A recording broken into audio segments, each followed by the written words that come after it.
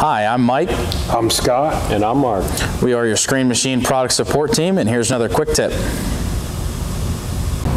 Hello, today we'll be showing you how to detension and tension your Martin belt scrapers on any of your screen machine crushers or screening plants. All you need to do that is an adjustable wrench here. Right now, our belt scraper is tension tied up against the belt, so in case you need to do any service work to the belt or anything like that, or you need to relieve the tension, all you need is an adjustable wrench here. Put it on that nut right there, give it a little bit of tension towards the belt, then pull this ratchet lock up, then let it detension right like that. Now you can see it's detensioned, it's away from the belt, you can do any work that you need to do. In order to tension it back up, make sure that your ratchet lock here is oriented the same as before. There's two different ways you can do this. It'll either ratchet that way or ratchet that way. We want to ratchet up towards the belt. Take your adjustable wrench again, keep twisting it till it's up against the belt like that.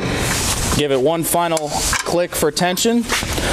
Double check that your belt scraper is nice and tensioned up against the belt like it is there. It should have pretty stiff tension on there, so it'll clean the belt really good, and that's all there is to it.